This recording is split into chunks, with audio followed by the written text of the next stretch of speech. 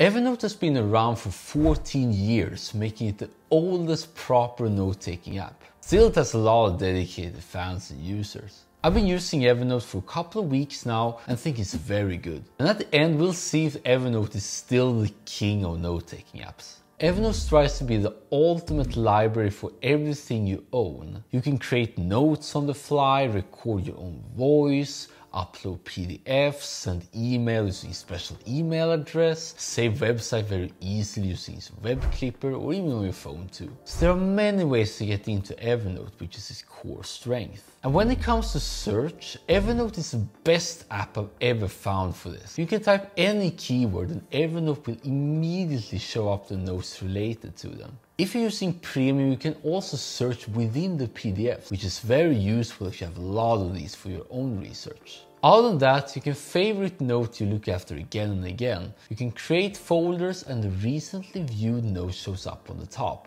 And while it does not have the linking capabilities like for instance Chrome Research, Obsidian or even Mem.ai, or even Notion for that matter, you can still copy each page link and add it to another page just fine. Now in terms of how easy it is to write and format an Evernote, that's what Evernote truly excels. You can do anything like for instance bolding, italics, underlines, strike through, lots of highlights, whatever.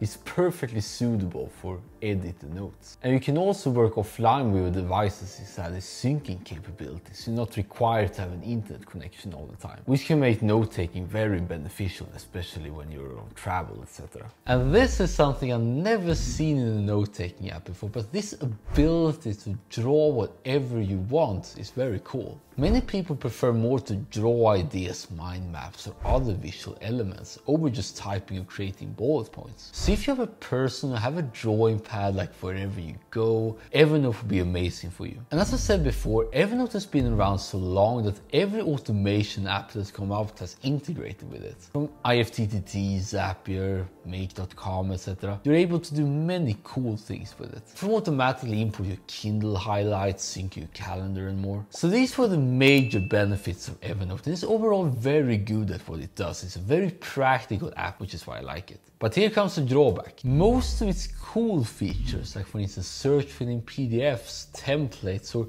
even such basic as syncing across multiple devices, more than 2 by the way, requires a subscription over $5 a month. Although it doesn't seem too much, consider that there are free alternatives that do exactly what Evernote do, so it doesn't really have its own strengths, other than Sketches of course. We can talk Notion, we can talk Mem, we can talk Obsidian, or even Apple Notes for that matter. So you need to sort of justify your relationship with Evernote why you want to pay just to use it a little bit more, if you think it's worth paying and having multiple devices. So in conclusion, Evernote is extremely solid. It does everything you want from a note-taking app with reliability and speed. But although it perfectly fulfills the criteria, you still need a premium version if you have multiple devices. For instance, if you have 2 or more phones or several computers lying around.